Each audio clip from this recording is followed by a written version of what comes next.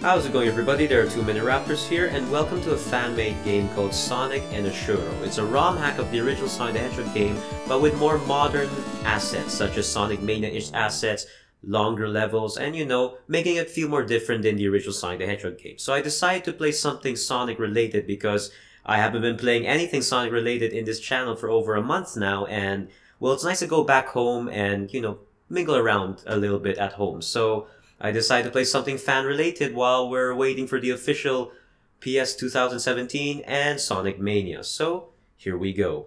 Actually, now that I realize it, this looks a bit hard on the eyes. Wait, I'm gonna try something. Wait, guys. Whoa! I think I encountered a glitch! Okay, let's reset this thing. Okay. Because I'm playing this on an emulator, guys, that means I can do a bit of editing to the actual video as I'm recording it. Because you see, the actual problem... Let's see... Yes, because you see, the actual problem with old games when you run them on newer generation consoles, they will look a bit weird, so... Let's make it much more modern. Let's brighten it a little bit to retain its assets, and we'll add a bit of that scale line. Yes, there. That way, it will look a bit more professional, like it was made for an iOS app. So, without further ado, let's try Sonic and Ashuro. Here we go. Alright, let's see. Wow! Oh, this is neat. And I'm already invincible. Yeah! You can't stop me. I am the best. Yay! Oh yeah! Oh yeah! Oh, you want that? Yeah! Oh, I'm touching on the spikes. Yeah! Oh, that spike is so good on my foot! Not anymore. Ah! Gotcha! Ah! I have another invincibility! Ah! The world loves me! Ah! Oh, this is really neat. I like how he made Sonic the Hedgehog look Sonic Mania-ish. He even runs like the Sonic Mania ones, as you can see here. Look at that! That's so cool! And the level design is also a bit different. As you can see, he made Green Hill Zone a bit longer and added new assets to it, like this new loop-de-loop and stuff and like that. So, honestly, I like what I see here. I really do like what I see. So, if you want to know how I knew this game came to exist, mainly it's because there's another channel that specifically focuses on fan-made Sonic games, and they're called Razor and Xenon. I usually go to that channel if I want to check out anything Sonic fan-related. And so, if you want to go check them out and try new things made by the fans, especially Sonic-related, go check them out. There's a free advertising for them and a shout-out to them. So thank you guys so much for making me realize that this ROM hack exists. Yeah, it really does have that Sonic Mania assets. I really like that. It feels so modern. Oh, this is pretty. Like, this is really pretty. I'm really glad I added the scale line here. As you can see, it looks much easier on the eyes and whatnot. And it just looks much more professional and whatnot. So bright and colorful. I mean, despite me being a more darker side aspect of the Sonic franchise, I do like brighter aspects of games. I like more colorful aspects of games and stuff and like that. So, what kind of games do I like? Well, I like the, the theme to be a bit dark. But, the overall levels and areas are still bright and nice. But the actual themes and everything must be like a bit realistic and dark and stuff and like that, Which is why I kind of have a bit of a problem with Sonic the Hedgehog the game, because it was dark in every way, and while it was nice in some areas, it was a bit too much. Like, the darkness has really, or the seriousness of that thing has seriously went like, okay, has overstayed its turn. So I would like something that is a blend of something nice with a blend of something serious. So, not too much. A balance, in other words. Yes, a good balance between stuff. Fuck you. Yeah! I like how he runs. He runs like Sonic Mania. This game really makes me want to play Sonic Mania right now. I mean, I really can't wait. So comment down below, guys. Again, what are you most anticipated about? Project Sonic 2017 or Sonic Mania? And state your reason why. Yeah, I even like how Sonic does that thing. It looks pretty professional. I really like it. This music sounds very familiar. This music sound. Oh, it's the modern Sonic Generations theme of Green Hill Zone. Oh, that's neat. And why is there a spike there right where I need to go boosting? Oh, that's dirty. I like this hack. I like this version. It really feels like a different game altogether. Good job on you, whoever made this. Yeah! Whoa! That spring. Now on to the subject of PS 2017 and Sonic Mania. Obviously, because I'm more of a modern Sonic fan, I'll be obviously more anticipated for Project Sonic 2017. But that doesn't mean I do not like much of Sonic Mania. I mean, look at this. I really love what I see here. It makes me even more anticipated for Sonic Mania and stuff like that. So, Pyramid Trap Zone? Whoa, this looks mighty different.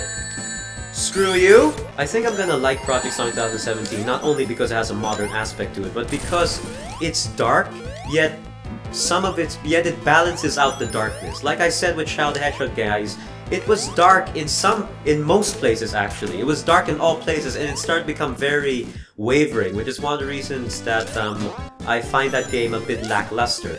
I never have any problem with Shadow the Hedgehog. I just it was pretty mediocre, but in no way one of the worst Sonic games I ever played. No, we all know we played worse, or at least I played worse and whatnot. Sacre bleu! Come on, no, I don't want to. Great, I'm trapped now. I need to push it. Okay, that was lucky for me. Anyway, so that's why. And of course, we all know that Shadow the Hedgehog hates his own game because of the way how it ruined his reputation and such. I, for one, like it a bit, but I will complain a lot of things about it. For example, screw you spikes. For example, I did not like the fact that, like I said, everything was dark to the level designs, to the dialogue and stuff like that. The theme I would get, but the actual fact that everything was overall dark and it was too brooding, you know? There was no balance, and overall the game kind of made Shadow the Hedgehog look more like a gangster rather than a cool, mysterious hedgehog. No, he looked like one of those guys going, "Look, I hold the gun sideways, you motherfucker," you know, those kind of guys. And it doesn't fit Shadow the Hedgehog. Shadow the Hedgehog looked kind of, well, gangster dumb. However, I will say that I do like the fact that they added guns because, you know, I'm a fanatic of guns and whatnot. I'm a fanatic of first-person shooters, so guns is also my specialty. In addition, that I like how Shadow the Hedgehog's the main playable character. What I did not like was the fact that they used Sonic Heroes gameplay and made it into something that's fitting for all types of gameplay, like running and then slowing down and stuff like that. So, but there are a lot of good aspects to it. For example, the element of choice. Yes, I did like the fact that you get to choose which mission you like to partake in the same level, and it branches out. That's a really good idea. I hope they reintroduce that in future Sonic games. It provides the aspect of, oh, it was my choice and my choice alone, screw you. This is me, and this is what I'll ever be. But overall, it was just mediocre. The gameplay was pretty slow for the gameplay style to be made to be fast, you know? We all know that Sonic Heroes gameplay was made to be more speedy and such, but when they slowed it down, it kind of, you know, befitted it that there's a brighter pyramid zone. And overall, it was just, it was like meh, you know? I mean, it had potential, honestly, like how I think of Sonic 06. That's why I don't hate Sonic 06 that much, or as much as other people do. I honestly think that Sonic 06 had potential, but it gets lost with all of its limited time to make or its bad production cycle and stuff like that. So I'm not saying that Sonic 06 is a good game, by all means, no. I'm just saying I like it. That's it. That's all I'm saying. I'm saying that I see how much potential it had, and I would rather see Sonic 06 that way. Now, one game where I really hate, and the only Sonic game where when I got it at the start, I really hated it, and really, like, was like a typical Sonic fan that goes like, "Oh my god, this game sucks!" was Sonic Boom Rise of Lyric. Now here's why. I was one of the supporters for Sonic Boom Rise of Lyric, mainly because of the fact that, hey, they're making a gameplay in which you get to free roam. You can get to play as Sonic more than just running. Sonic finally feels like a character rather than a car with arms and legs. So I was happy. Free roam Sonic, multiple playable characters, even though Shadow the Hedgehog's not, but still, I was a fan. And overall, I like the different take. I appreciate them going through a different style, and vice versa. What I didn't like was that they just botched it. Now every time when I say I want a free roam Sonic game, stuff like that, people will say, wait, what about Sonic Boom? And then I'm gonna have to go and complain and explain all what I'm doing right now to you guys and stuff like that all the time. And so, that's the problem. In other words, I also see the potential in Sonic Boom, but I'm more mad at Sonic Boom than Sonic 06, mainly because they botched it up so much. Because they had the potential, they had mistakes that they can learn from, and yet they made it again. Then again, guys, I will not blame wholeheartedly on Big Red Button. I do feel a bit sorry for them because they really did try their best. Where the flipping finanigan am I supposed to go, my laddie? Right down here. Right down here. Yes, that's where I'm supposed to go. Okay. So that's why. I feel more, you know, angry at Sonic Boom Rise of Lyric because of its potential. And you know what I know what's the main problem? Okay, forget all the fact that the game had glitches and stuff and it was downright boring and it was put together in such a very bad way. Let's forget all that. I also have another problem with the actual gameplay style.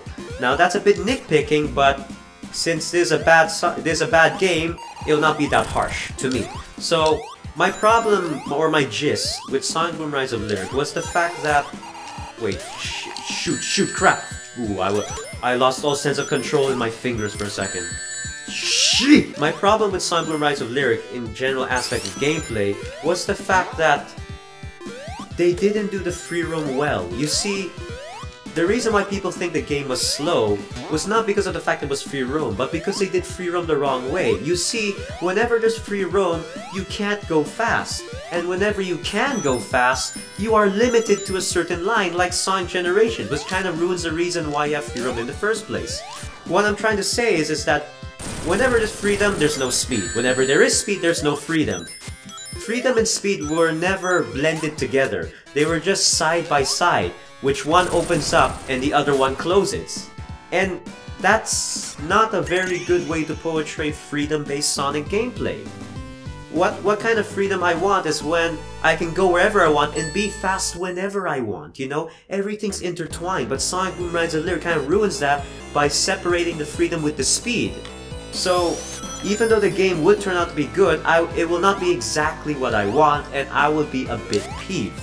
All in all, guys, what I'm trying to say is that if you have a problem with Sonic Boom, then that's you. For me, I also have a problem, but I could see more of a potential of it rather than Sonic Boom Rise of Lyric, and I think most of you would agree on that. Now, I will definitely say that there are some good parts of Sonic Boom Rise of Lyric, because I don't want to be the guy who only sees the bad stuff of things, because, well, I see my fair share of human beings and myself only looking at one side and being a general prick. So I try to be more professional and say that there are some good things with Sonic Boom Rise of Lyric, and that is the fact that you get to play as more than one character. And that's about it.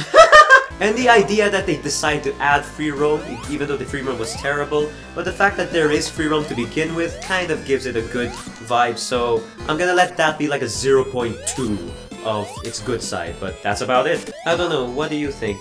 Which one do you hate more? Sonic 06 or Sonic Boom Rise of Lyric? Comment down below. Now, as for the 3DS versions of Sonic Boom, of the Sonic Boom games, I'm okay with, especially with Fire and Ice. I thought it was pretty rad. Oh crap. Oh, I'm in the boss, I forgot! Come on, come here, you fat bastard! You're gonna have to use all the medicine, you see, Come on. You think I'm so fast and so fierce? Yes, I am, and definitely more fast than for you and for that. Just playing this this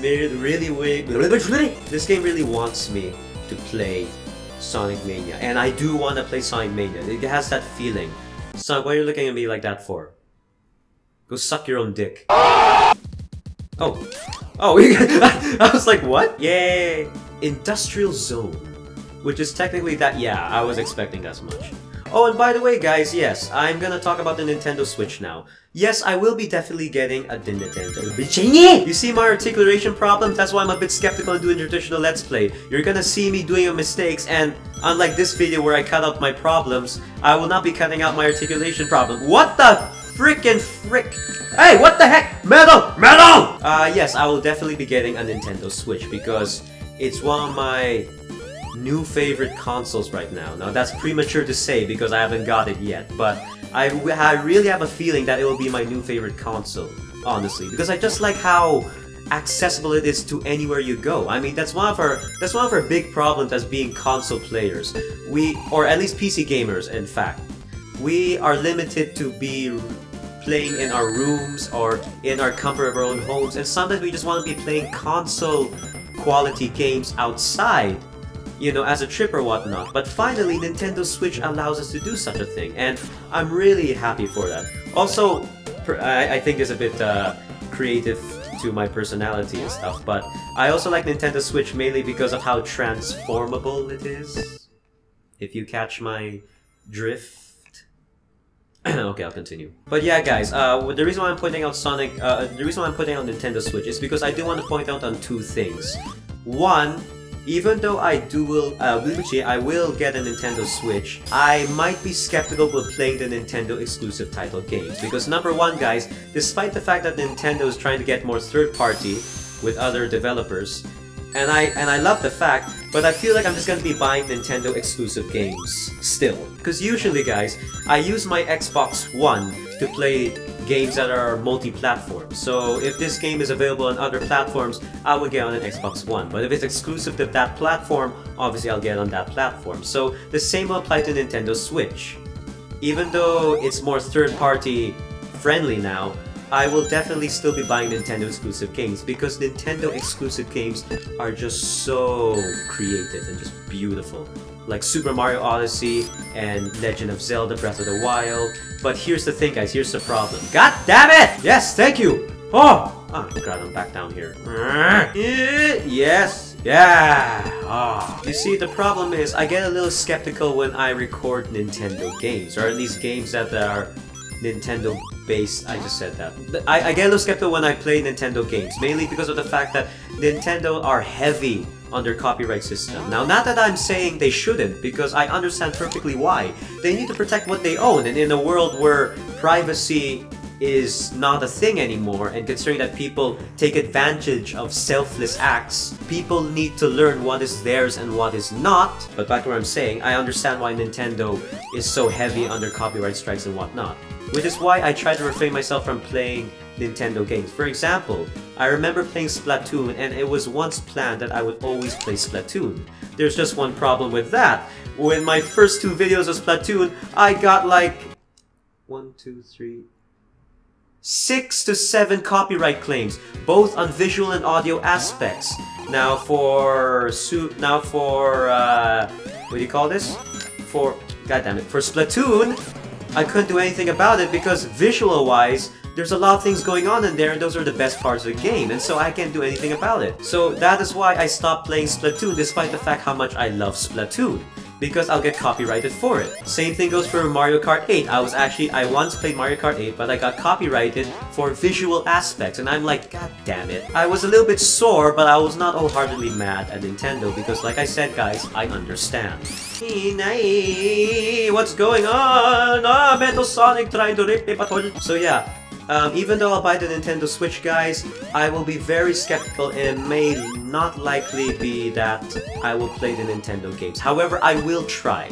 I will try, but if I'm not, that means I got copyrighted. That means I did try and upload a Nintendo game, and I deleted it due to copyright claims and whatnot. So, yeah. In addition, guys, in terms of Sonic and Nintendo Switch, I will not be getting Sonic Mania and Project Sonic 2017 on the Nintendo Switch. I'll be getting Sonic Mania and Project Sonic 2017 on the Xbox One. Because like I said, for multi-platform games, I'll be getting them on the Xbox One because that's the way how I like to use my Xbox One. So yeah, all in all, Sonic Mania, Project Sonic 2017, I'll be playing on an Xbox One.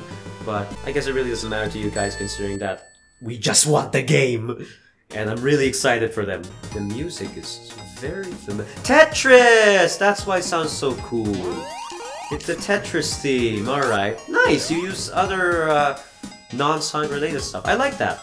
I like a bit of crossovers to my stuff, guys. It makes me feel like the universe that I'm playing in is connected to other universes. That is why I'm a huge fan of universe-based games, and Sonic for...